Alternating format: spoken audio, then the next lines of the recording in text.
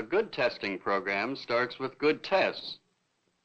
Remember the story in the Bible about the foolish man who built his house upon the sand, and the rain descended, and the floods came, and the winds blew and beat upon that house, and it fell, and great was the fall of it?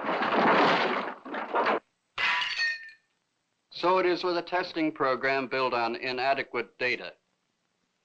Truly, this is for planning a program with a sound foundation lies in one's test with the utmost care.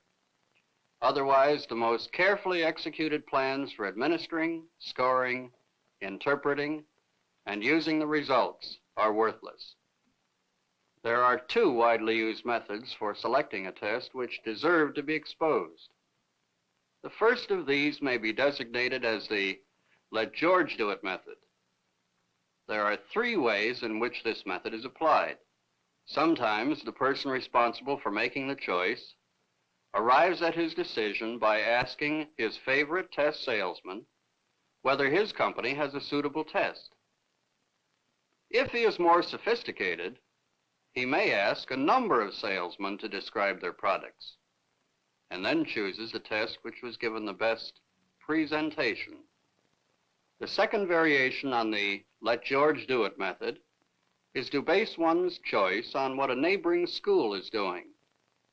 The person using this approach may be quite justified in his assumption that the neighboring school has used more sense than he has in choosing its tests.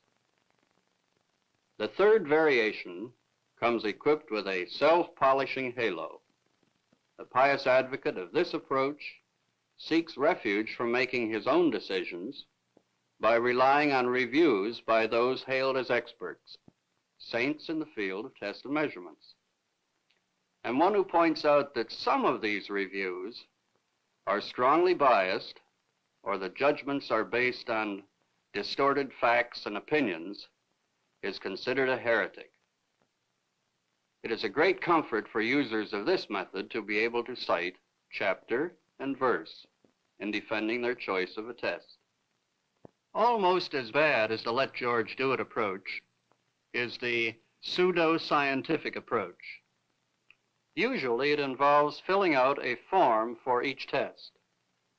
The form includes spaces for the following items: name of test, author, publisher, grade range, nature, administration time, forms, reliability, validity, ease of administration, scoring, interpretation, and cost. All of this information can be obtained from the test manual. You never need to open a single test booklet. Having dutifully recorded all these data for each of the tests being considered, the next step is to use this information in selecting the best test.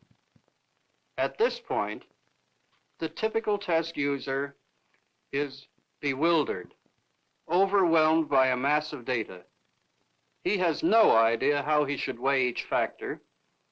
Unless he is a highly trained statistician, he is quite likely to misinterpret some of his data, particularly those related to reliability and validity. To protect his sanity and his ego, the poor man seizes upon the elements he is familiar with, makes his choice, and if he is clever, burns the evidence. Under brutal grilling, he will admit that his choice was determined by cost. Well, the answer sheets cost 1 cent less. Administration time. It's 1 class period shorter. Reliability. Well, 87 is higher than 86. Or maybe this tried and true method. I'm quite willing, in fact eager, to admit that each of the procedures I have condemned has some merit. Test salesmen or representatives are frequently quite helpful in locating a good test, and sometimes it is not published by their company.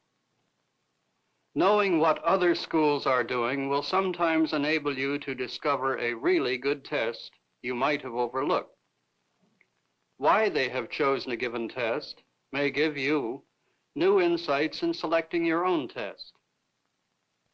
You must consider such factors as cost, administration time, reliability, ease of administration, and so forth in choosing a test.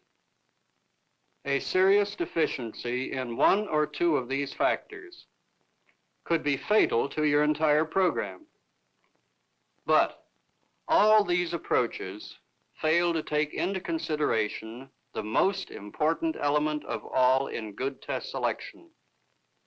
How well does the test measure what you want it to measure? Are the things being measured important? Is there a proper balance of areas covered? Are all the important areas you are trying to teach included? No one, salesman, neighboring principal, learned reviewer, can answer these questions for you. Only you and your fellow teachers can supply the answers to these questions, and you can only do that by looking carefully at the test questions themselves, one by one. The task of making a careful examination of a test cannot be simplified. It is a time-consuming job. However, it can be more effectively accomplished if it is approached systematically. Here is one approach for your consideration. It is applicable primarily to the selection of an achievement test. For such tests as those of personality, aptitude, and interests, other techniques must be used. Rule off a piece of paper in 3 columns, a narrow column on each side and a wide one in the middle. Label the first column item number, the second classification, the third relevance. Examine the first item, STEM and options, in the test. What do you think it is measuring? Note the particular skills, understandings, type of material, and subject matter it seems to cover. You may go further and note the kinds of reasoning required: recall, comprehension, application, analysis, synthesis, evaluation. Record your analysis of the item in the area labeled classification. Some tests come with ready-made classifications which can aid you in your analysis. For example, the sequential tests of educational progress, STEP, are accompanied by a teacher's guide. In it, you will find a rather detailed analysis of each item in the series. To illustrate, let's look at one of the items in STEP Social Studies, Form 3B, for grades 7 through 9.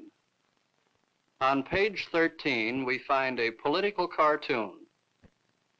Associated with this cartoon are a number of items designed to test a student's ability to interpret the cartoon. 23 states, this cartoon was probably published A, shortly before a local election, B, shortly after a local election, C, shortly before a national election, D, shortly after a national election. An analysis of this item appears in the STEP Teacher's Guide. It indicates that this item is attempting to determine the student's skill at drawing conclusions.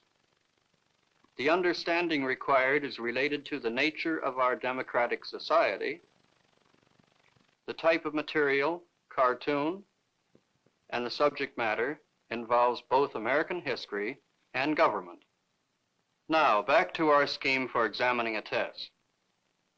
Having classified the first item in his test, the teacher must judge how relevant this item is to his own teaching. Is the item taught? Should it be taught? Is it too easy or too difficult for your students? How important is it?